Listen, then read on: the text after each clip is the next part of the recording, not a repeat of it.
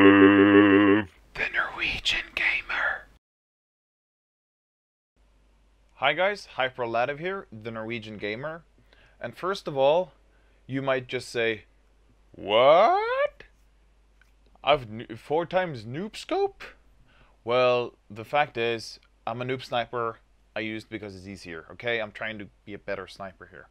So, let's move on into the gameplay and my topic.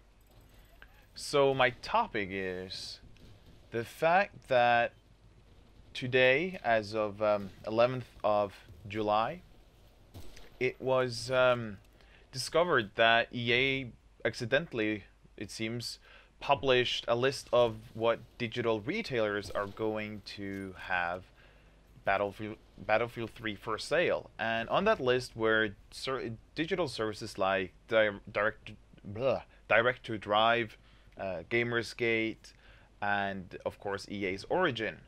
What wasn't on that list is Steam. So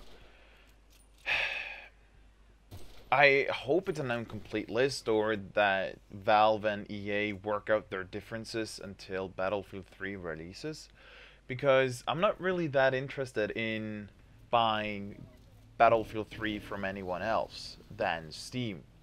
And whatever, if EA thinks that drives people to their own store, Origin, from Steam, that might be true, but it doesn't mean that I'm going to start using Origin. I mean, it's very like Steam.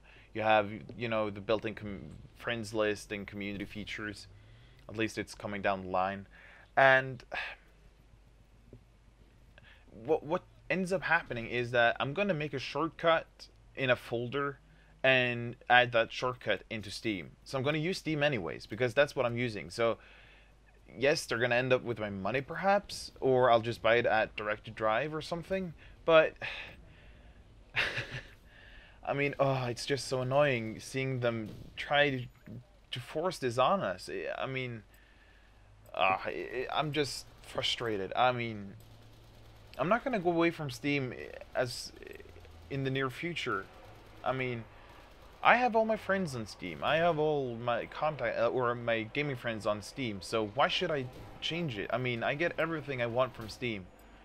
So I don't know. It's like, for you console guys, it's like changing from Xbox to PS3 or the other way around. If all your friends are already on the platform you're on, why change? I mean, EA has this kind of screwed up thing in their head where they think that they're some kind of a platform, but they're really not. They're just another store. It's like having games exclusive to GameStop or some other kind of brick and mortar hardware store. No, I mean game store. It doesn't make sense. No games are exclusive to retailers. They're exclusive to platforms. And apparently EA thinks they're in a platform, which I'm I mean, I'm speechless. I don't know what to say. And by the way, just at the game, random thought on the gameplay here. For some reason, they just kept running at me, and I just kept shooting them.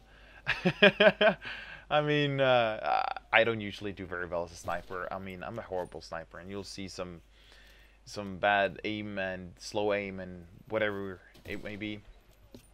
And what I do right here is actually try to throw a motion ball or a motion mine, but it turns out I don't have any.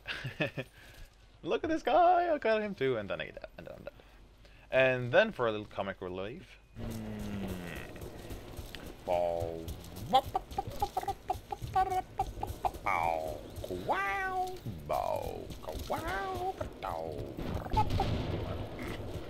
Okay, so I just thought I should add that in there because I was singing to myself, mimicking some dubstep, and then I suddenly realized what I was doing, and then I thought that, oh, you know what, I'm recording, so I laughed at myself for for singing to myself. But it's no secret that I both talk to myself and sing to myself when I game. So I just had to add that in there because this whole Origin and EA thing just drives me crazy. I didn't think too much of it when they you know announced it, but now they're just starting to screw us over. And I have nothing against EA per se, but this just makes me angry at them, and I don't think that's their intention with Origin, to put it that way. I don't think it was ever their intention to make gamers angry. And look at that failed shot there, and that's the end of the video. We just about win here, and that's it, guys. Leave me your thoughts below in the comments. I hope you enjoyed. I hope to see you next time. Snackis.